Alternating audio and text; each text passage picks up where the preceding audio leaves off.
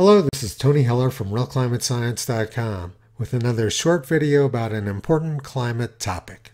The National Oceanic and Atmospheric Administration massively tampers with the U.S. temperature record to turn a long-term cooling trend into a warming trend.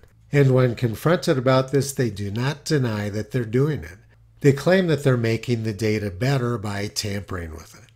But with the global temperature record, they claim that their adjustments actually reduce warming rather than increase it. The global temperature record is an incoherent mess, so it's best to analyze it one region at a time. There's very little temperature data available from the year 1910 in South America, and a lot of it is located around Buenos Aires. So in this video, I'm going to focus on Buenos Aires and the 5 stations in Uruguay, which also have data from the year 1910.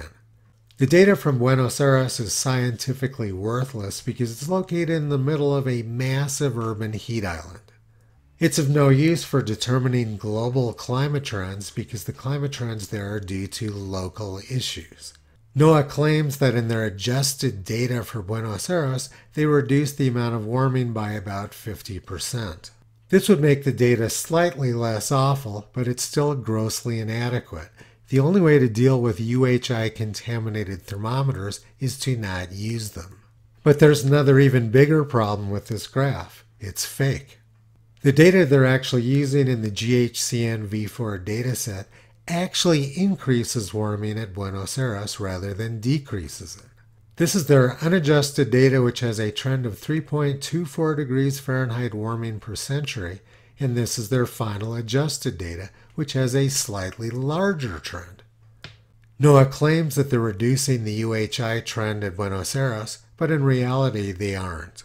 Then, through the process of homogenization, they smear the UHI contaminated data from Buenos Aires into the surrounding stations in Uruguay.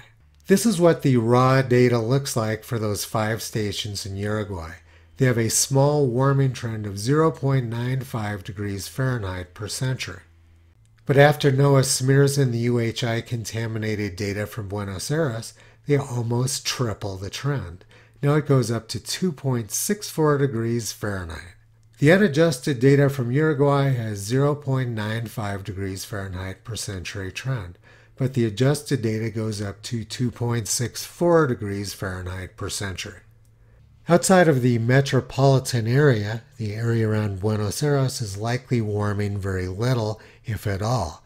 But after contaminating the data, they can create these sort of fake maps, which shows Buenos Aires and Uruguay warming a lot. And it's the same problem all over the world. These maps and graphs showing the Earth warming out of control are fake. They're based on bad data and bad methodology. Then this horrifically awful junk science is used by policymakers to make even worse energy policy. Toto's been pulling back the curtain on the climate scam for almost 16 years. You can visit him and his family on the web at RealClimateScience.com.